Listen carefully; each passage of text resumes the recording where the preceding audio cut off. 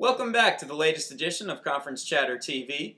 After the second week of action in college football and in the Big 12, I feel like I have a pretty good idea of every team in the conference except for Kansas, and I'll explain why here in a second. Thanks for checking out the latest episode, guys, and sticking with me here. My name is Eric Sorrentino. I'm the KUSports.com Big 12 blogger. I pick every game in the Big 12, and after week 2, I was 11-1, same as week 1. And same thing as week 1 again. The only game I missed was Kansas. In week 1, I thought they'd win, and they lost to North Dakota State. In week 2, I didn't think they'd have any chance of beating Georgia Tech, quite frankly, after that performance, and they go ahead and beat the number 15 team in the nation. So Kansas, a very unpredictable team so far in the 2010 season, and those are my only 2 losses. I'm 22-2 on the year. So what can you say about this game, though? Kansas certainly the biggest surprise of the day. 28-25 victory over Georgia Tech in Lawrence. Jordan Webb was just spectacular. The quarterback, 18 of 29, 179 yards, 3 touchdowns. He was just, he was just really good. He probably could have had better numbers. I mean, Damon Patterson had a drop. Bradley McDougald had a drop that I can think of off the top of my head.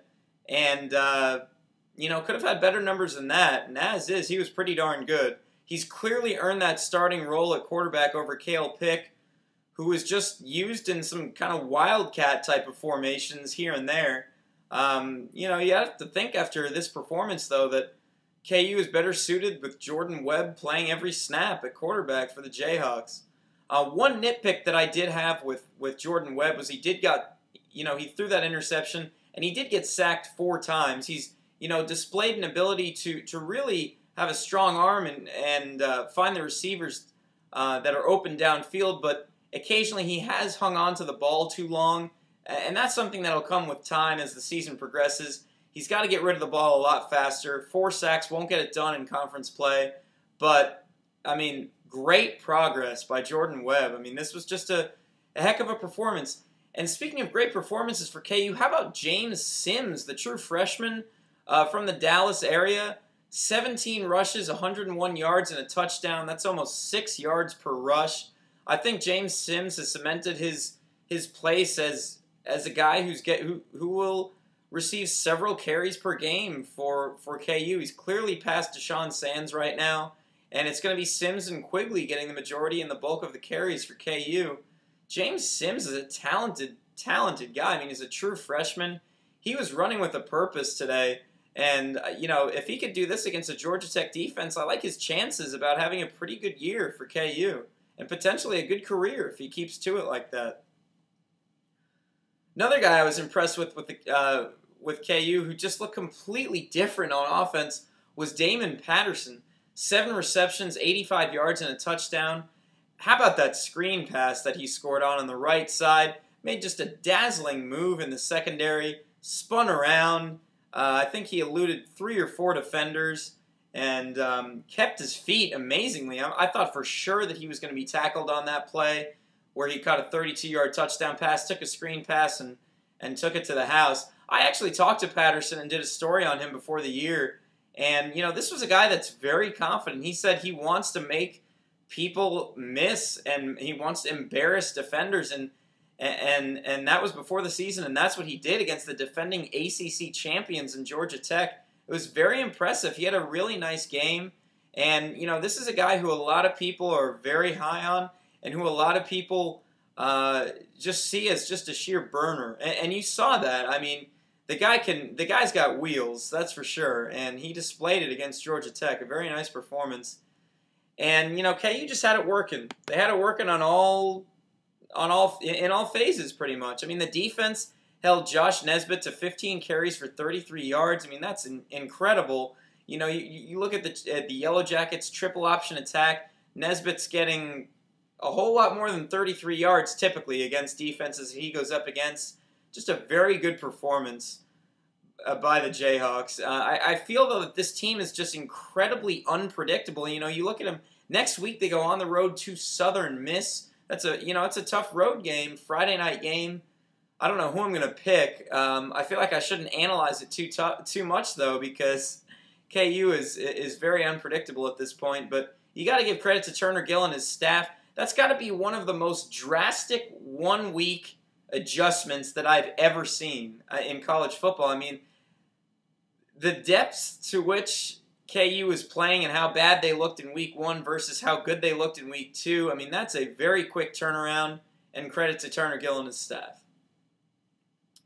Let's take a look at some other games. All the rest of them I picked correctly. Oklahoma 47, Florida State 17. The Sooners just drubbed the Seminoles there in Norman, extending the nation's longest winning streak there. Landry Jones, incredible, 30 of 40. This is what I wanted to see from him. I talked about this, at the beginning of this video when I was making predictions, and I wanted to see something from Landry Jones. And all he did was go 30 of 40 for 380 yards and 4 touchdowns, no interceptions. He looked in midseason form or better, and that was just great. He played very well opposite Christian Ponder, the Florida State quarterback. Only 113 passing yards, 2 interceptions, and the FSU quarterback sacked 4 times. So credit that Oklahoma defense for playing exceptional as well. Nebraska 38, Idaho 17. The Huskers just really dominant, averaging 8 yards per rush. They had 360 rushing yards on the day. This was just a great performance by Nebraska. Idaho had 6 turnovers, and of those 6 turnovers, 5 of them were interceptions, and 2 of those got returned for touchdowns. So the black shirts in full effect, tonight for Nebraska. They had 7 sacks as well. I mean, this is a defense that's just incredible. It's one of the best in the country. I'd probably say it's the best in the Big 12 right now. There's no question about it. One nitpick I had for Nebraska, though, they did have 4 turnovers. They had 3 lost fumbles. That's something that, again, will you would think improve as the season progresses. Next, we had Iowa 35, Iowa State 7. For the second straight year, ball security was certainly the difference. From the quarterback's perspective, was the difference in this game. Austin Arnaud for Iowa State, 20 of 44, only completed 45.5% of his passes, 197 yards. He did have a touchdown, but he had 3 interceptions, and that's what doomed him last year against Iowa. Whereas Ricky Stanzi, the quarterback for Iowa, 11 of 18, that's over 60% completion percentage, 204 yards, 3 total touchdowns, 0 interceptions. So, you look at the Hawkeyes, no turnovers. And then you look at the Cyclones, 3 turnovers. There's your game right there. Oklahoma State 41, Troy 38. Kendall Hunter, once again, he just blitzed Troy 2 years ago. And, he did it again. 28 rushes, 157 yards, 2 touchdowns. This guy is pretty darn good. This is the 2nd straight week where Kendall Hunter has displayed that he is completely over that injury of last year, and he's looking like he did 2 years ago when he led the Big 12 in rushing. Rest of the games were kind of obvious here. Kansas State 48, Missouri State 24, California 52, Colorado 7. The Buffs just look atrocious. I didn't think they'd get blown out that bad on the road, but Colorado proving that they still have quite a ways to go until they compete on a weekly basis. Baylor 34, Buffalo 6, Texas 34, Wyoming 7. Missouri 50, McNeese State 6, Texas Tech 52, New Mexico 17, and Texas A&M 48, Louisiana Tech 16. So picked all those games right except Kansas. I cannot get the Jayhawks right, so I will try to do that next week. I quite honestly have no idea who I will pick in the Jayhawks game at Southern Miss on Friday night, but it should be a fun one there on ESPN, nationally televised game. Well, that should do it.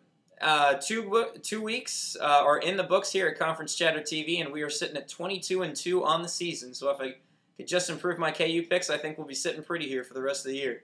Thanks for checking out the latest edition, guys. My name is Eric Sorrentino. I am out. I'll talk to you next week. Thanks a lot.